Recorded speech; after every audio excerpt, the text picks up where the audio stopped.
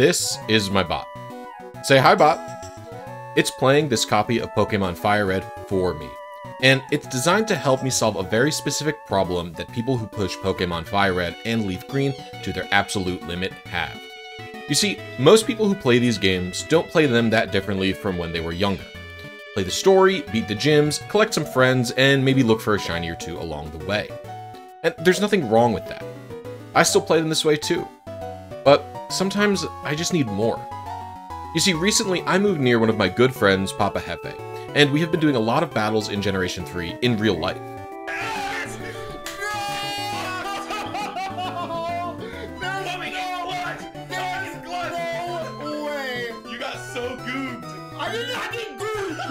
And when we do those battles, I like to have the best Pokemon available to me.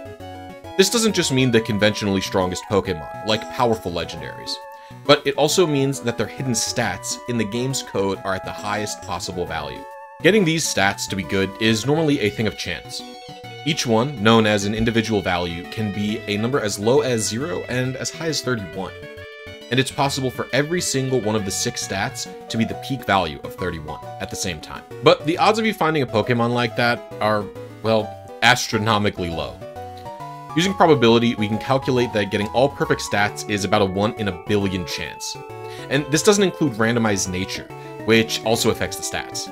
Obviously, it's impossible to get a Pokemon like that then, right? Well, it would be if I didn't have my hidden jutsu, random number generator manipulation.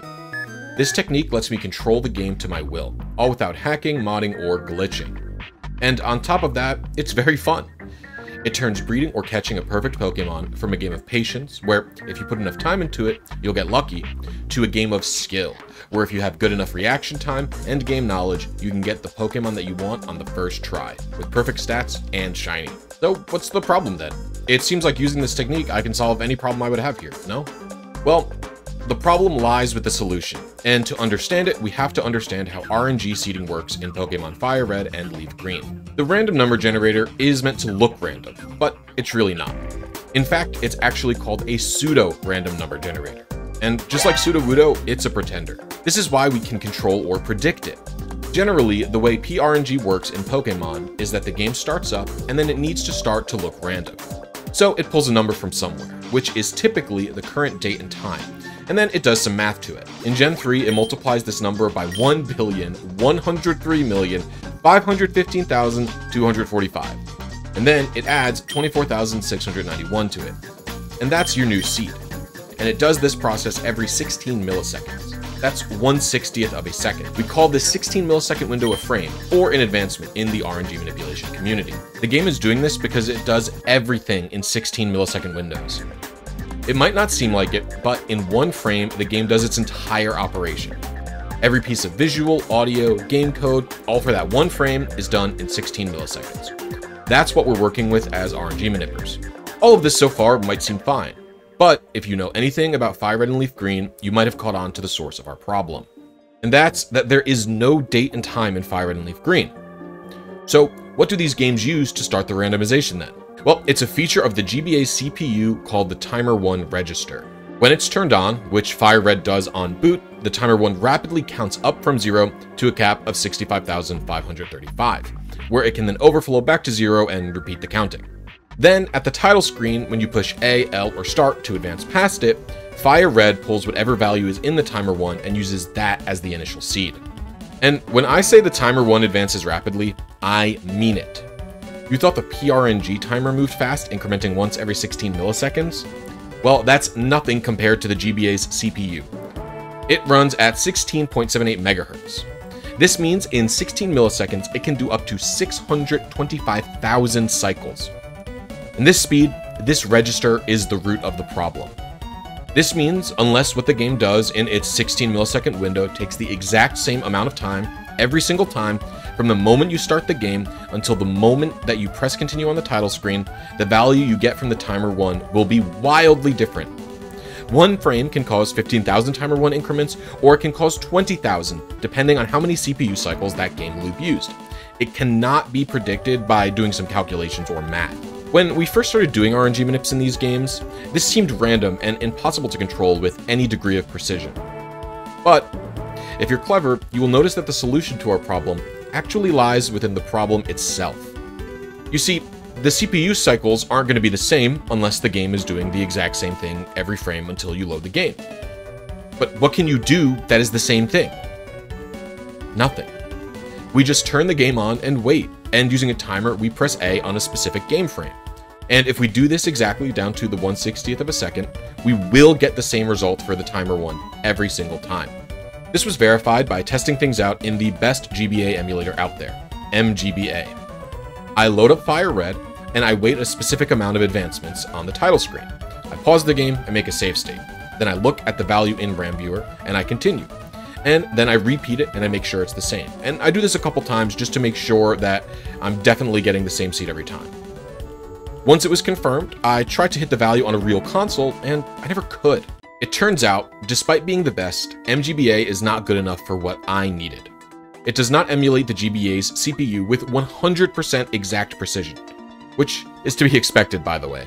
Most emulators ever made do not need or have this type of precision. But what am I going to do?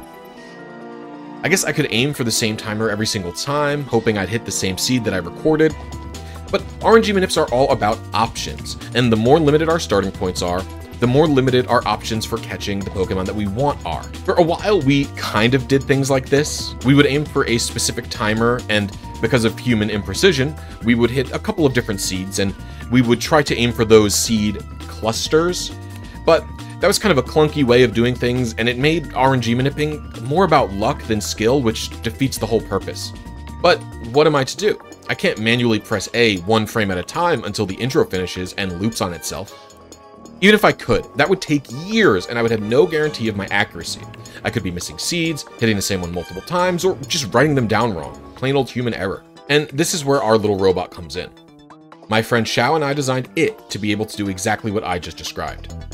Wait, press A on the title screen after an exact amount of frames, get the seed, reset, wait exactly one more frame, repeat until all initial seeds are collected. But how does the bot work, and how did I come to know how to create it? Well, it's all thanks to one of my favorite games ever, Super Smash Bros. Melee for the Nintendo GameCube.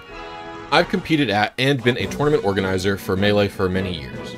And in 2014/2015, because I did not take care of myself, I started to have tendonitis in my forearms.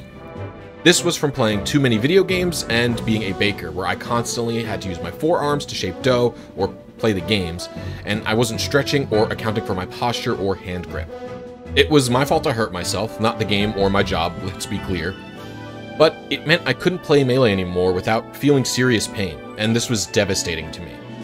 A lot of my social circle at the time was through this game, and if I wasn't competing or practicing with them, I was kind of just isolating myself. There was a light at the end of the tunnel, however. A new ergonomic, not at all cheater controller known as the Smashbox was being developed by Hitbox. It promised to help those with hand pain, but it was a few years out and kind of expensive. And shortly after it was announced, Reddit user Simple Controllers posted a guide on how to make your own Smashbox by disassembling a GameCube controller and attaching it to an Arduino. And I did. Here's the Blisy box, made of plexiglass, an old wine crate, a lot of wires, and very, very bad soldering. This box is how we'll be controlling the Game Boy Advanced. It uses the Nico Hood Nintendo Arduino code library, which, yes, lets you control the GameCube controller via button presses, but Arduino controllers can be pressed digitally as well via a code command, which means we can code it to be fully automated. And while, yes, this is for the Nintendo GameCube, the Arduino can be used to control a GBA by use of the Game Boy Player peripheral for the GameCube. So I bought a second Arduino and assembled it the same way as my box controller, but without all the Sanwa switch wiring. This is a huge pain, by the way, because the GameCube controller has very teeny tiny fragile wires that are easy to damage. So rather than strip the teeny tiny wires, I desolder the cable from the top of the GameCube motherboard. Then you have to connect them to this 3 to 5 volt bidirectional converter and connect that to the Arduino. And if all goes well, everything will light up without the GameCube shorting and turning off. And it only cost me one GameCube controller. If you want to see exactly how I assembled it, you can read Simple Controller's document, which I will link in the description. It's a great tutorial, although I would say if you're building a controller, just use OpenBox instead. It's kind of better and easier to assemble these days. I only did things this way because I was familiar with it and because of how customizable the Arduino that I purchased is. Code-wise, my friend Xiao wrote everything for the bot in the Arduino. We needed everything to be as precise as possible, so I didn't want to screw anything up. The idea is that the bot is running its inputs about twice as fast as the speed of the GBA, so we can get what is called half-frame precision to catch any edge cases and confirm we're not missing any seeds. The only thing I have to do is type out the inputs manually here, where I specify which buttons are pressed and for how long, and then I upload the code to the Arduino. The only thing left is to devise a method to actually record the seeds, which is easier said than done. The first issue when it comes to recording seeds is that, well, the game does not display the seed anywhere. It's a hidden value, just like Ivy's from earlier. This means we have to find some way to display the seed. And typically while doing RNG manips, we could find this out by calculating the stats of the Pokemon that we caught. This would be quite cumbersome for what we are doing here though. Our first draft on this was using glitches. Using arbitrary code execution, which is a glitch that kind of allows you to do anything, Xiao made it so that using this very normal move, our trainer ID would become the initial seed. Then I'd set up a capture card on an old computer for my GameCube and use some Python image recognition libraries to capture the trainer card and convert the image to a string of numbers. This worked okay, but we had a few problems. First was that the image recognition was not easy to get working. It did not help that the Game Boy Player disc does not produce the best image quality. Second, the glitch move we used to trigger Ace had a variable animation length, which isn't predictable.